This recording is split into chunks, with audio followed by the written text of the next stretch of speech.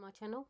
A few of you have asked how to kind of do a drop down menu but have a default of a yes or a no, or a medium or low, or any value you want. So I wanted to just quickly record this video for you. So I'm gonna do I'll do yes or no first. So there's two easy ways to do this. Is you can type in yes or no on a different tab. So if you look at my, let me just rename these, sheet 1, and rename this as sheet 2.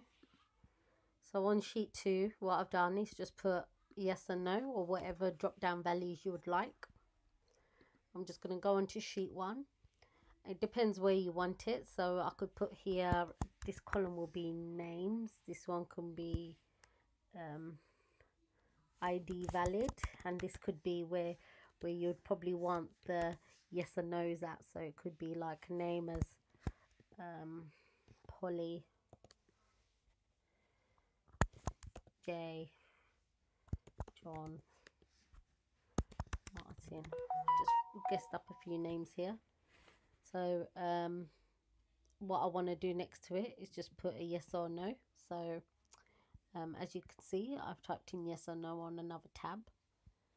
So what I'll do is I will select where I want the yes or no's, highlight them, keep your finger on the actual column and the boxes you want them in. I will go to data and I will go to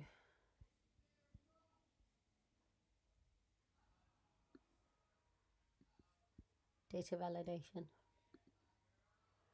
Click on data validation with the arrow. On here you put in list.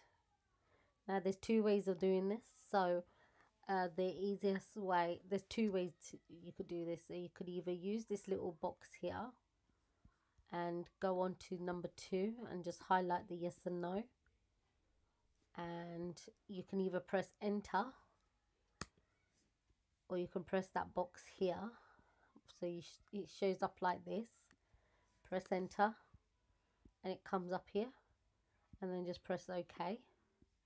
What you'll see is the drop down values in each box. Now that's one way of doing it, or I'm just going to do exactly the same again and just show you another way to do it. Go to data validation, go to values, list, and here just put in yes and a comma no, and it should be a drop down. Okay, so there's two ways you could do it. And then what I want to do is make sure I'm just going to put this as 1 and then this as 2. Only reason why is because I want to show you, because a lot of people want to keep it as a default value of if it's valid. You want to always say that, oh yeah, it's always valid, for example. So you want to have the whole list down, all the way down as yes. So there's two ways of doing this. You could either copy and paste. So you can click on it, right click and press copy and drag it all the way down where you want it and paste it. Control P or V, or right click and press paste, and then you can still change it to no if any of them you want to change to no, but keep them all as a default value as yes. Or another way is if you select the first tab and just put yes, for example. Can you see this little dot in the corner here where it turns into a cross? The mouse turns into a cross. All you have to do is just drag it. So you want to keep them all as yes. You want to just drag it down. So I'm going to just show you quickly one more. So I'll just do it as risk 1, risk 2.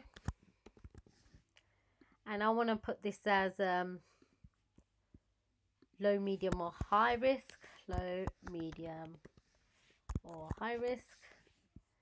And then I go back to the first tab, highlight where you would like all this at, go on to data. So you might be on formula, you might be on review. Just go on to data, click on data validation.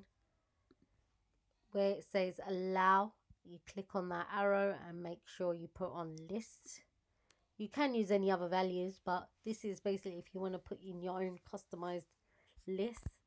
And you could either put low, comma, medium, comma, high, or you could actually type it all in. So high, medium, or low.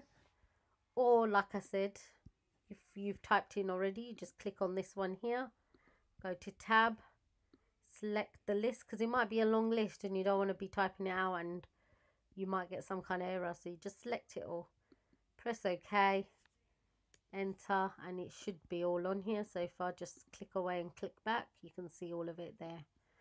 If you want to put all of them as a default value of M, just remember, just use this little plus sign and just drag it down. There you go. And same applies again. So if you wanted to do it here, and if it's exactly the same, what you could do is just do control paste, copy and paste it over, and it's there. So you wouldn't need to, and if you wanted this one as low, you just do that and just drag it across and it will just overwrite it all. You'll still have the drop down menu of medium and low.